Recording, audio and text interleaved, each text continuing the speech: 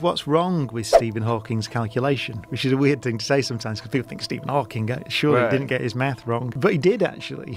So what he calculated back in 1973, 1974, is that a black hole, we picture this thing from which nothing can escape, even light. So when you go in, you're gone, basically. What he calculated is that even though these things are just a distortion in space and time, that's the description of them, he calculated that they glow, so they have a temperature, so they emit radiation. It's called Hawking radiation, which means that they shrink. They're emitting stuff. So that means they have a lifetime. One day they'll be gone. You have to address this question of what happened to all the stuff that fell in. And his calculation said that there's no record at all of anything that fell in all this radiation that's come off the black hole. So what that means is that black holes destroy information, according to that calculation. And that's a big deal, because nowhere else in all of physics does anything erase information from the universe.